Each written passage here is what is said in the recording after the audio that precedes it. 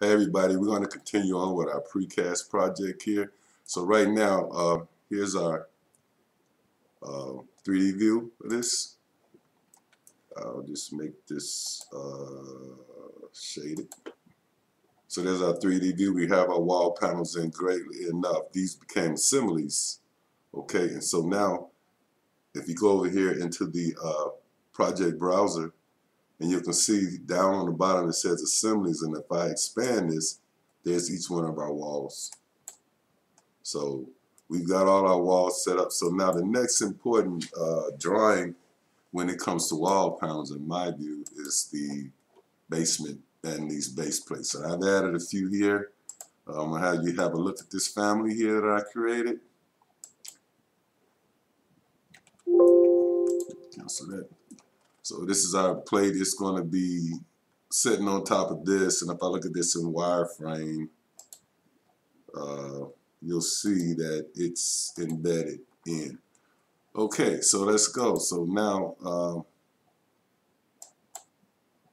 let me close this guy up. No, I'm going to save it. Okay. So now what happens here, we want to take these guys at least 2 feet from the edge. So I'm going to start here, and I'll place one here. And then from this one, I want to go 2 feet. So I'll just measure from here to here. Between each panel, let's have 2 feet on each side. So let's make this 4 feet.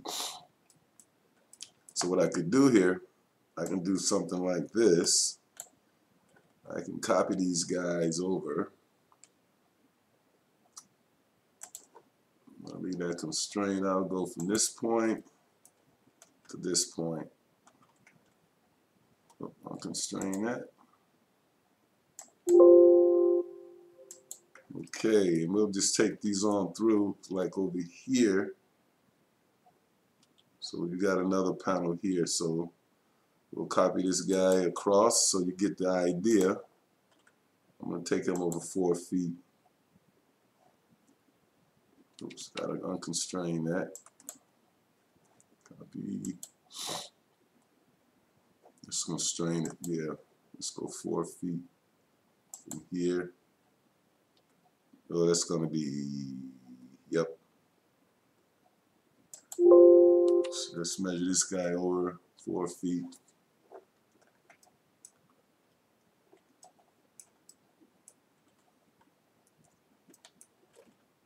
So I'm going to copy these guys in and then measure them later.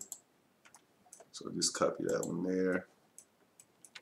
And then I'll make this. This is another one that I had used before. Actually,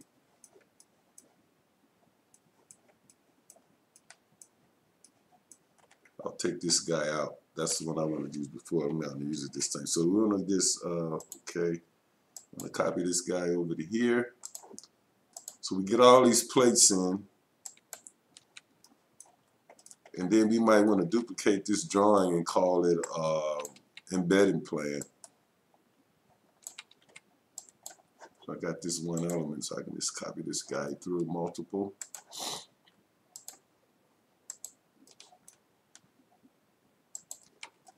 And we'll go measure this guy. I need my 2 feet from here to here. That's good. This one from here to here. This can be whatever the engineer says. So we get this whole side in.